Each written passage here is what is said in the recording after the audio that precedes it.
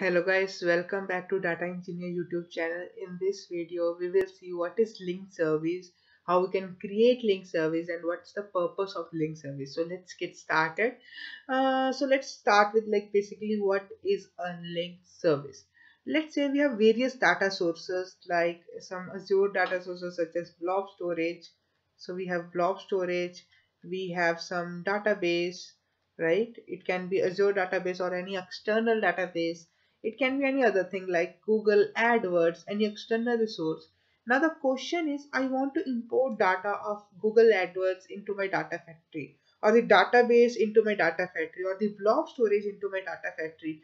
How can I do that? So this is my Azure Data Factory ADF. Now I want to connect with the blob storage. I want to connect with the database. I want to connect with the Google AdWords, which is an external source.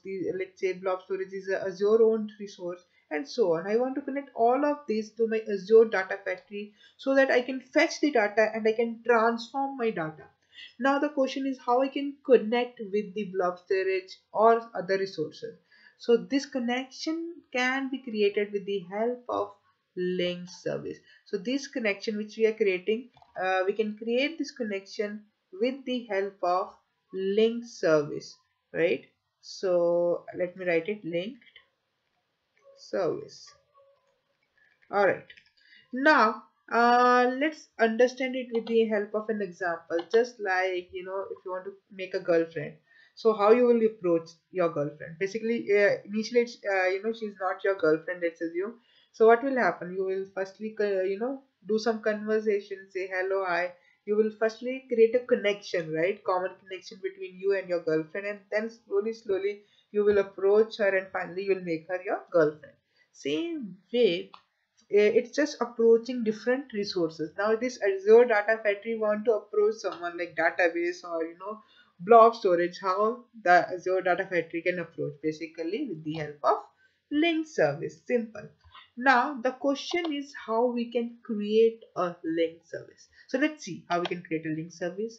We will go to manage. We will click on new in the link service section. So basically there are multiple tabs and we will click on link service. We will click on new and we will select we want to make the connection with which resource. So there are plenty of resources here. If we go to Azure, you will see Azure resources. These are all Azure resources which are present in Azure cloud. Then we have database, various database which you can connect with. We have files, various file systems, generic protocols, NoSQL databases like MongoDB, which is very famous, and then services and apps which provide service like your Google AdSense, Google Sheets. You can connect with anything like the PayPal and so on, right? So you can see these things. Now the question is how to create a link service. Let's take an example of Azure Blob Storage.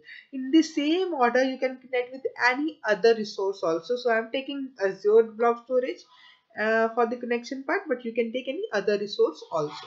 Now we will be clicking on connect. We will just give a name. So I have given the link service name as Azure Blob Storage LS. LS stands for link service. I will select the integration runtime, like while connecting with the resource and while processing, which processor we require. Integration runtime is nothing but the processor. For more information, you can see my previous video on integration runtime. You'll get to know it better. And then you need to select the Azure subscription based on which resource you want to connect with. I want to connect with the internal Azure resource, which is the blob storage. So that's why I am seeing this part. If you want to connect with some other external resources, definitely some credits you need to enter, right? Now I'm just clicking on I'm selecting this storage account, which is my storage account 1222 prod, which you can see here. I have created it newly. Now what we have to do is we will do this test connection. Make sure to do test connection. If the test connection is successful, that means you are able to connect with your resource. If it is unsuccessful, if it is failed, that means you are not able to connect. So the most probable issues why you are not able to connect is maybe you have entered some wrong credentials. If you are using some other external resource, sometimes it may be a VPN issue, like your one resource is inside VPN, another is not. Maybe there may be, if you are using some database and in the database you have turned on the setting that only selected IPs will be loaded. For that case, you need to add the IP of the data factory into your database, otherwise it will not work. So if you have any such error, you can definitely comment down below. I will help you out in that issues. And finally, if it is coming, your connection is successfully, good luck. Like, you have done it, your connection is success, and you can click on create. So this is how simply we create a link service.